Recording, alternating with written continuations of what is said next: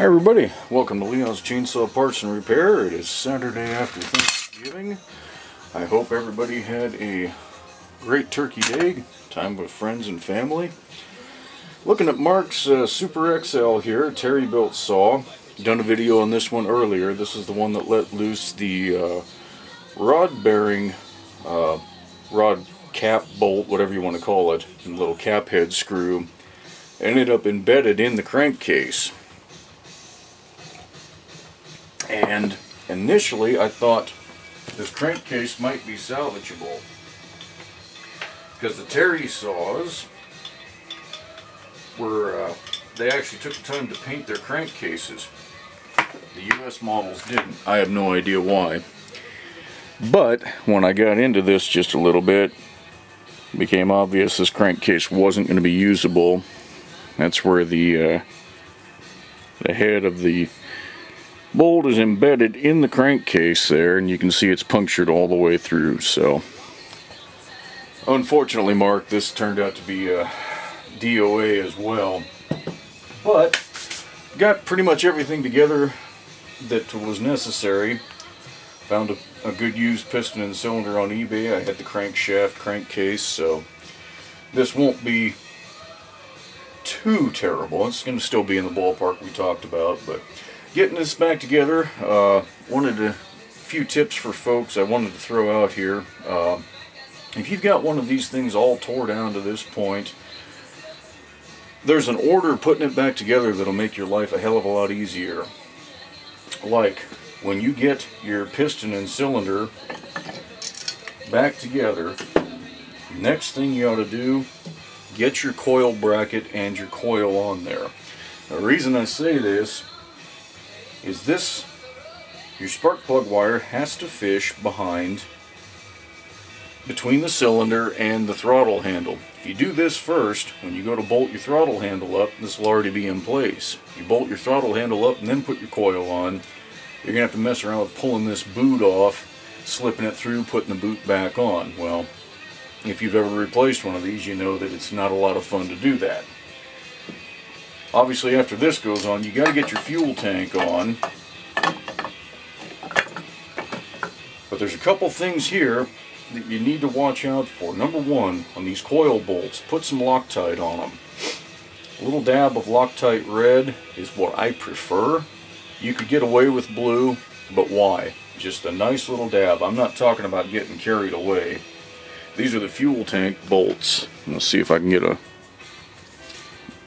You can see, I think, just on the end there, a little bit in the threads. That's all you need. You don't want to go crazy. This stuff is way too expensive to be wasting it. And plus, if you ever have to take it apart, you want to be able to get it apart. You just don't want it to be able to rattle apart. Later versions of the Super XL were notorious for a little problem of these fuel tank bolts backing off. Now, because a batch apparently made it through the tumbler without getting Loctite on them. Bad news. Because when that happens, they back right into your flywheel.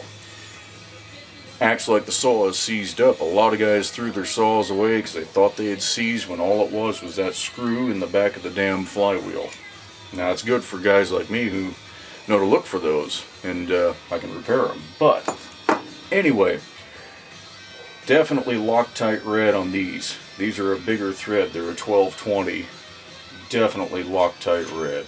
That's the best way to go.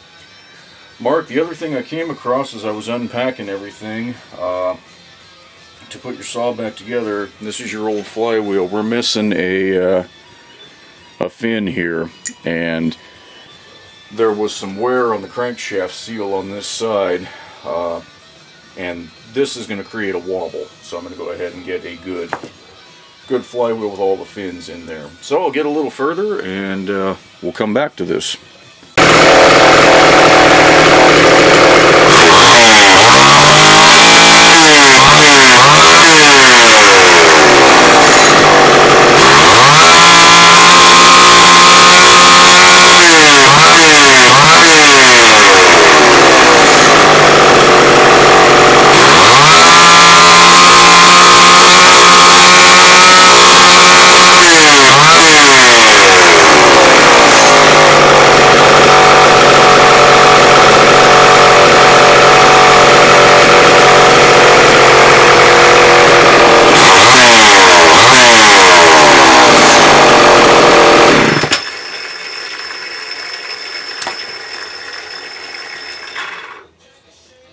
Okay, welcome back to Leon's Chainsaw Parts and Repair. This is part 2 of Mark's XL automatic, and man has this thing fought me. Our first video was shot somewhere around 7 o'clock this morning, maybe 7:30. It's 11:30 now.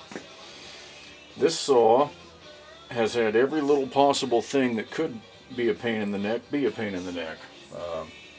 Every once in a while you get one that just has some issues. So I got it back together the first go around, and it did start, albeit it took too many cranks, more than I felt it should. So I started getting back into things. There were still some carburation issues, big time carburation issues, and it took a while to track all those down. First two things that I came across were the reed valves. Now, I had overlooked these because it was so slight. But I'm going to see if I can get the camera to focus. You see the dimples? Those damn things weren't seating flat.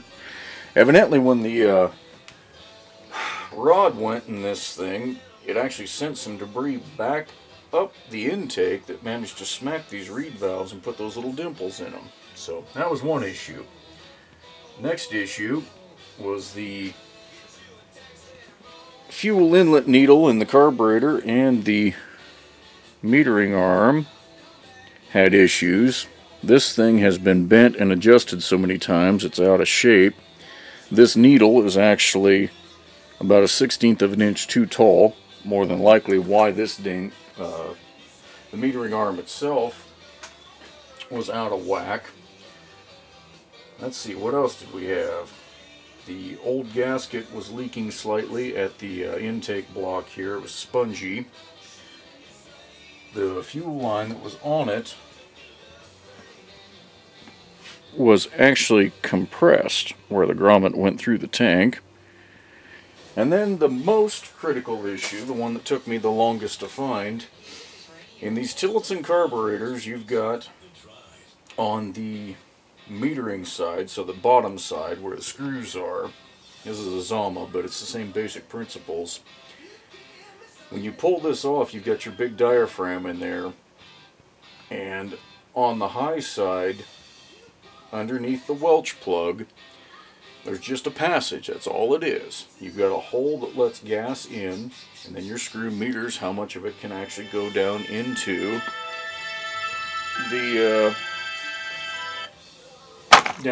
the engine. So there's a screen underneath there right before it goes into the carburetor, and that screen had deteriorated and also collected some sort of an orange goo that I'm assuming was rotten fuel. Tough to say, but it had completely just made it to where it would not suck fuel on the high side. So it would idle all day long, out of adjustment a little bit, but it would idle all day long. The minute you pulled the trigger, just blah, nothing. So anyway, I think we finally are at a point where I can say this thing is running right, Mark. I'll get the handle put back on, a few more things, the choke rod and all that kind of stuff, and then get this drained, and we'll get it ready so it can come back to you.